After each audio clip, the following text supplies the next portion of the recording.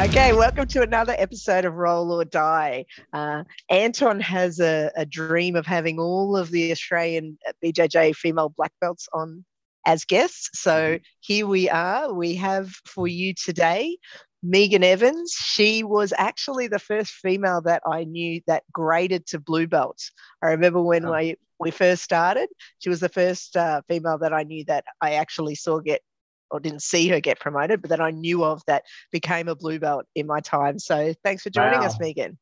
No problems. Thanks for having me. I'm really surprised about that, Kim. I thought there were a few around. There were, like, I knew, for instance, Marianne was a purple belt when I started. Yeah. So I knew that she was at, higher rank, but you were the first person I knew of that then went from white to blue and blue to purple, etc. So it was really exciting for me. So yeah, thanks for joining us. No worries. So what was it like being sorry, I cut you off, Kim, but like being a blue belt back in the days when like the killer Marianne is a purple belt, and what's the whole scene like? Like, paint a bit of a picture if you feel like it about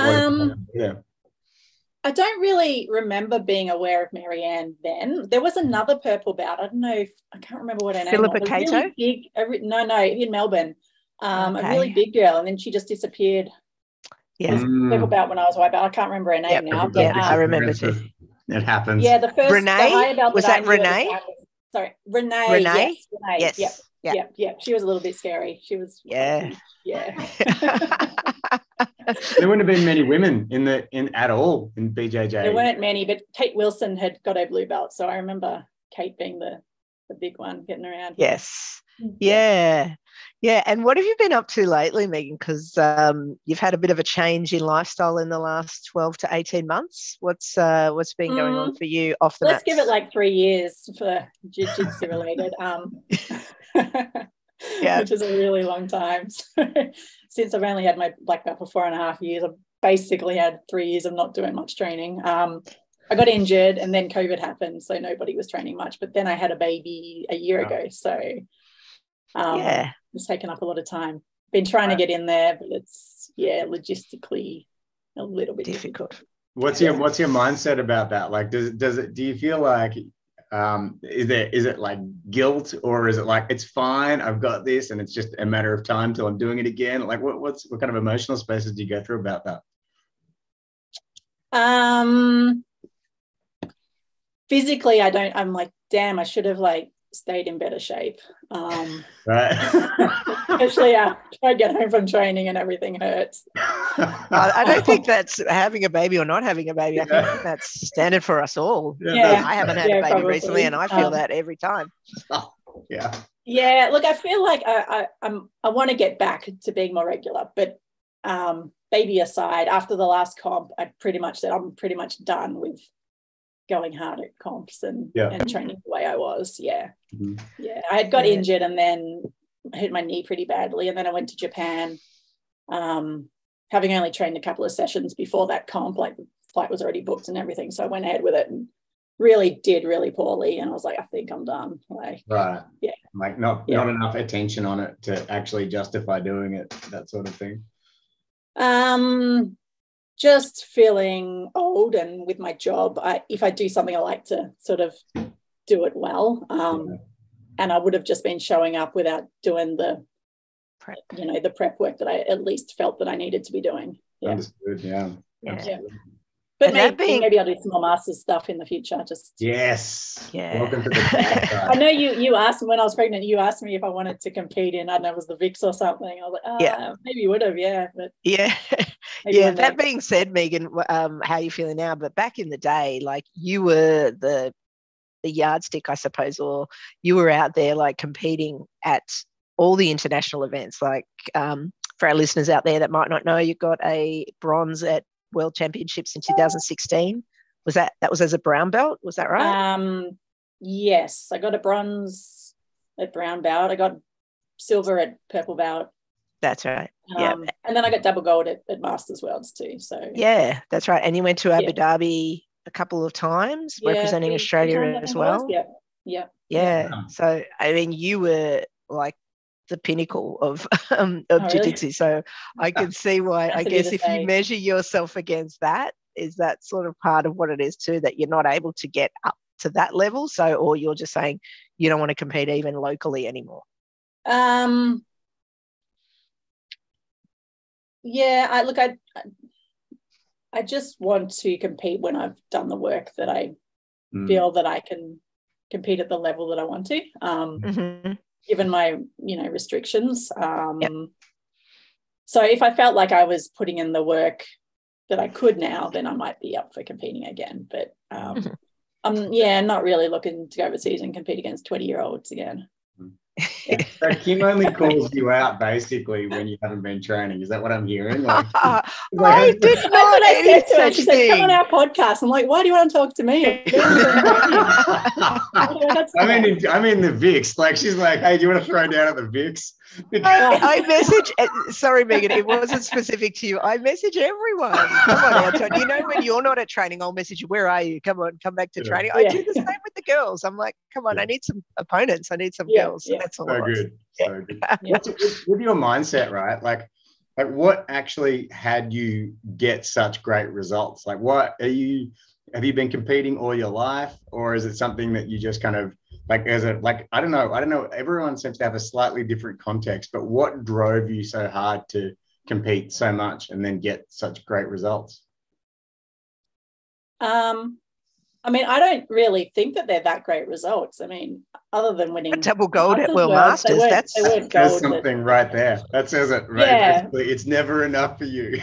But there are plenty of Australians that have, won gold at Worlds, so it's like, oh yeah, I competed overseas and placed, but I don't think it's, anything amazing. If you compete enough and train enough, that's going to happen, I think. But I guess just being competitive, I played basketball for a long time. I started when I was 5 years old till I was, when I started jiu-jitsu, I was still playing when I was 27. So doing that for 20 something years and competing overseas and sort of. You competed overseas for basketball? I went to college in the US for basketball. So that was 5 years of competing there. I think I needed something other than just going to the gym to transition away from playing basketball, something competitive. Yeah. And was that how you discovered jiu-jitsu? How did you actually come about it? Because especially, back in the day, there wasn't a lot of females around. Or how did you discover it? A friend of mine from basketball in college, she had tried jiu-jitsu in uni, she said. So I don't know, took a class or something in America and said, oh, yeah, you'd like it, you'd be good at it, have a go. So I was coming out of work one day and there was a gym over the other side of the street from where I was working. I was like, oh yeah, that's that thing she was talking about. Let me have a go. Wow. So, I was never into martial arts or anything like that as a kid, or so it was a bit of a change. Were you unfulfilled with the basketball training just wasn't cutting it for you? Moving back to Australia and trying to play basketball here after being overseas, it was pretty disappointing. Yeah. Okay. And my ankles are all messed up and it wasn't good. Yeah. I'd love you to go down the path a bit about what college basketball was like, because that's something that a lot of people don't get to experience. What did you learn from that whole experience? Yeah, it was an interesting experience. So I got free uni, I got a free master's degree as well, and got to play basketball all around the country, and good experiences, but also it was tough. It was the coaches were pretty abusive. They kind of tried to just run you into the ground and break you down mentally by running sprints at 5 a.m. until you couldn't stand up anymore. We had people going to the hospital. Everybody walked away with major injuries. I think it's changed a bit now. They've changed the rules around you can transfer to different colleges without losing any eligibility. But back then you were kind of stuck and took whatever treatment you were given. So it wasn't, I played basketball in America, but it was tough. Yeah. Wow. Do you think that helped you at all with jiu-jitsu, or not really? Because people sometimes struggle a bit psychologically, jiu-jitsu. But definitely, when you're getting up running sprints at 5 a.m., for 2 hours, go back. I would literally set my alarm for 8 minutes, get in bed, get up, and then have to go to class because you weren't allowed to miss a class or you'd be running more. So that traveled over to, you just go to jiu-jitsu, like you just go every day. That's what you do. There's no, do I feel like going today? You just go. Mm-hmm. So that's training a lot at jiu-jitsu wasn't really a big jump for me.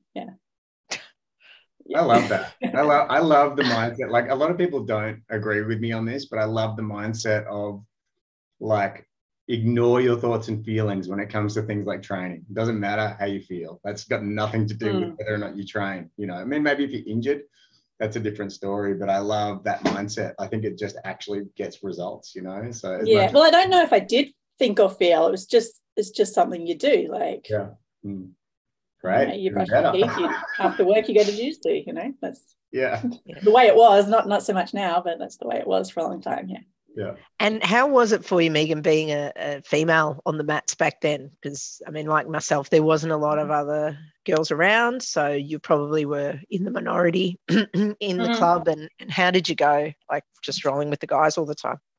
I don't think I had so many issues with it as some other women do. I'm, you know, especially when I was younger, I was in pretty good shape. I'm bigger than a lot of the girls are. I feel like I could kind of hang with the guys and go hard with them. And I didn't really have any bad experiences of sexism or being excluded to a large degree. But, you know, it's also always good to have women on the mats and, you know, different styles. The flexibility is a big adjustment. When I wasn't training with women, just showing up to comps and dealing with their guards. I remember rolling with Sunny. I think I was a blue belt, and I was like, what is this? I've never seen anything like this. So it's just a different look. It's the way women move, and so it's good to train with women when I can. Yeah.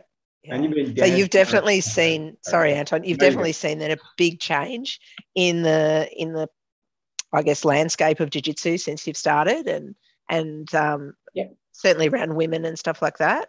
Can you talk about that at all? I mean, I feel like I haven't been around as much comps and everything the last few years to have my view on that. But it's completely different. Like, pretty much every gym has women at it now. And back in the day, it was very rare to have for any gym to have women. Yeah. For sure. Do you reckon, this is like, I don't know, like, I don't want to trigger anything with our listeners, but like, sometimes I hear that, like, women competing is still an issue. Like, there's not enough women competing, like, especially from Kim at black belt level for sure, right? But then other times, like, I hear that there is heaps of women competing now just at certain comps, like they're picking and choosing. Is women competing in jiu-jitsu an issue now, or is that kind of fading to the background and there's plenty of women competing? And, you know, like, what are you girls' thoughts on that at the moment? I mean, overseas, there's plenty. If you go to the overseas comps, there's plenty of women. I don't know how long ago, 4 or 5 years ago, there seemed to be a big shift with the high belt women just stopped competing, and that's when I was still trying to compete in Australia. Yeah. I'm not really sure what happened there, but I guess I don't know if it was just the AFBJJ comps that there was sort of a turn against them, trying to do some of the smaller ones or push them out of business, or there was something going on. But you might know a bit more about that, Kim.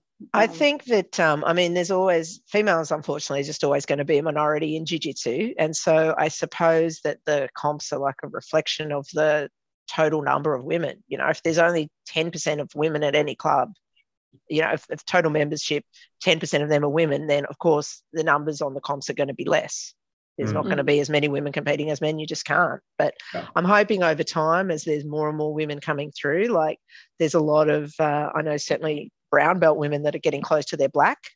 And so when they come through, and there's, I mean, the number of blue belt women now, competing or not, is just enormous. There's thousands of blue belt women all over Australia now, which, I mean, when Meagan and I were blue belts, there was probably a dozen or 2 dozen that I knew of. What about like asking women to compete? Like, you do it, Kim. I love how you do it. You're like getting on the phone, you're messaging people, like, hey, let's fight, let's do this, let's compete. I personally like that, right? But what about there's an argument for people should just compete if they want to compete, not be kind of continually coerced to compete. Coerced to compete. I think they should be, personally. I think, like, it calls people into action, but I'm not sure. Like, I try to do that with, you know, people who I think will, you know, roll with me. Like, if everybody came together and said, come on, let's compete, let's create a culture of competing, it's more likely to cause people into action. But obviously, you're going to feel bad if someone comes and has a really bad experience or gets injured or whatever. But what is the view about like women uniting and encouraging each other to compete more? Is that a good thing? I think so. I mean, there are groups. I mean, on our social media platforms, there's like groups, you know, black belt, brown belt women in Australia groups, and you can go in there and request, you know, training sessions or competing together. So obviously I've got my views on it. What do you think, Meagan? I think it's good to encourage other women to compete. I don't necessarily think everyone should compete. You know, everybody has different things going on. You know, like I was saying, if I wasn't able to do the work to feel like I'm in a position to compete, I wouldn't want to compete. And some people might be in that position permanently if they can only train once a week or whenever they can. I don't feel like there should be any pressure to compete. Sure. I think going back to what you were saying earlier about like the higher ranked women sort of dropped off a bit, I think what I see is that I guess a lot of women start jiu-jitsu in their 20s or 30s even, and then as they have kids like yourself, it's sort of harder to train regularly or hard enough to compete. And so it seems like, unfortunately, the child rearing sort of is left to the mums, even though a lot of dads who do jiu-jitsu still can get to training and still compete. I guess, unfortunately, when females are looking to compete, it's just a bit harder to find the time to commit to that, I guess. Would you say? Yeah, I'd say that's true in general. I'm not sure if that's exactly what happened in Melbourne. Because I'm not sure if they were all older necessarily or had kids. So true. I'm not sure, but maybe you calling everyone up and dragging them. I had all my kids before I started jiu-jitsu, so I'm not. There's no more babies coming for me. That's going to stop me. But I definitely would rather be doing masters than, like you said, going against 20-year-olds, because that's just.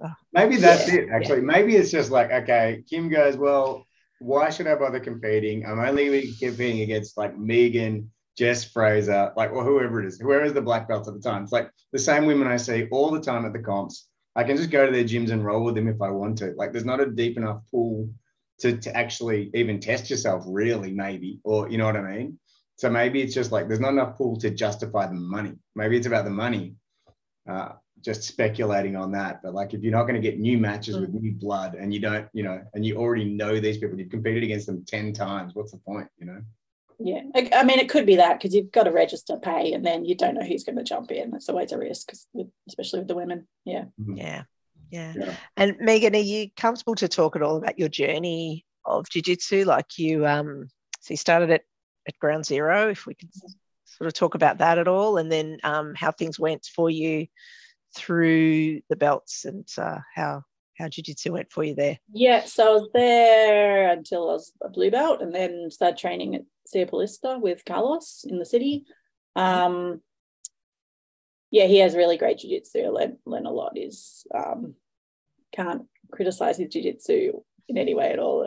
Taught me heaps, and I you know, any success I had in competitions was from training in that team there. Then I started training with one of his affiliates, with Dean Liebenberg, out in Caroline Springs it was.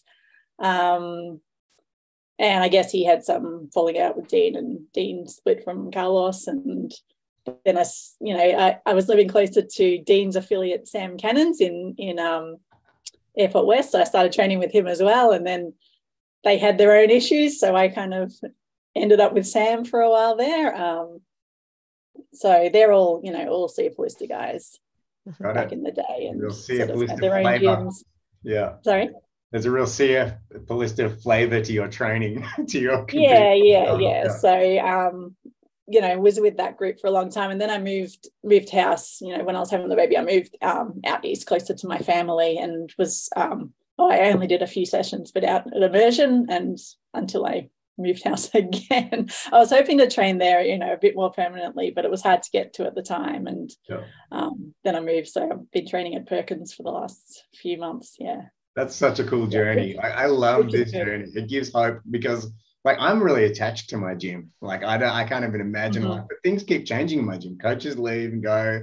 There's people I love there, you know, so it's hard for me there. But I always, like, it's in the back of my mind, I actually can change gyms if I ever want to. Like, and people like you make it like the journey is alive and well for you. Like, it goes through different spaces, but it's fine. You know what I mean? You can move around. Well, I didn't really have that plan of being unhappy with the gym and wanting to move on. Other people just kind of moved around me, and I got caught up in, you know, where I was training was suddenly under someone else. So what can you do? And you moved out. I mean, more recently, you know, moving out east, I wasn't going to travel from, you know, eastern suburbs up to near the airport. That's absolutely with work and everything. Within 5 Ks of your gym, that's the core customer base. Anthony Farosh was telling us that. It's like, if you're a gym owner, your customer base is not people who are coming to you for your name, even if you're Anthony Farosh. It's people in 5 Ks of your gym. That's how far they're willing to travel for their jiu-jitsu. Yeah, that's it. So I've been training with Perkins for a while, and it's, now that I've turned 40, they're all old school guys, and, you know, old school jiu-jitsu. So it's kind of good fit right now. That's awesome. Love it. Anton, can you allow it so that I can share my screen? Sure. I don't know if we can do that. Meagan, I don't know if you're comfortable in sharing this. I've just Googled your name and come up with some before and after photos from back in 2016 when you were competing. Yeah. They're pretty... I never wanted them on the internet. That was not my choice. Well, now they're going to go on the internet again.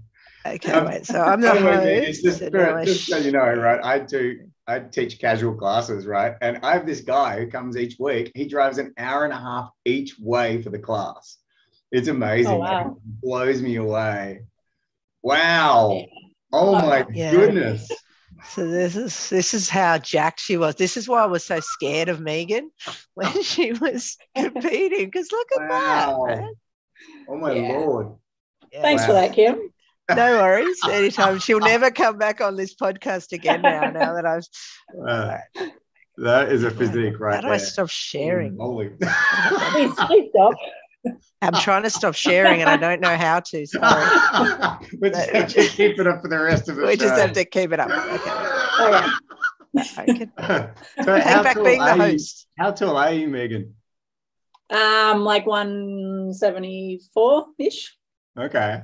Oh, okay. I'm 174. So, and you had a basketball career. Is 174 tall for a female basketball? No, I was the shortest, but I used to be able to jump. Not anymore, but I used to be able to the hops. All right. Yeah, hops, yeah.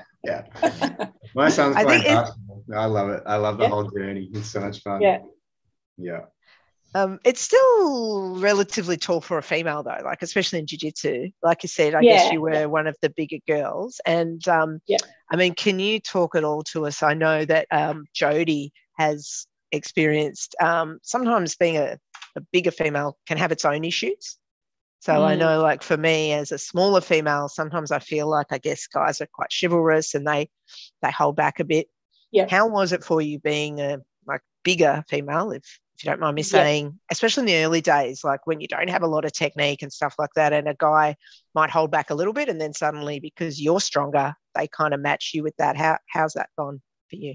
When I was younger and competing a lot, I'd just give it back to them. We'd just go hard and it would just escalate, which was fine at the time. As I got older and higher belt, I didn't like that so much. And you know, not many guys, but some guys would not want to be beaten by a woman and they would try to hurt you or try to, you know, do things that were not great. So, you know, you knew who to avoid or just, no, I'm not rolling with you as a rule. Did you ever have a conversation with them about it or talk to them about it, or you would prefer to just kind of avoid them and just leave it at that? Depends on the person, you know. No, generally I just avoid.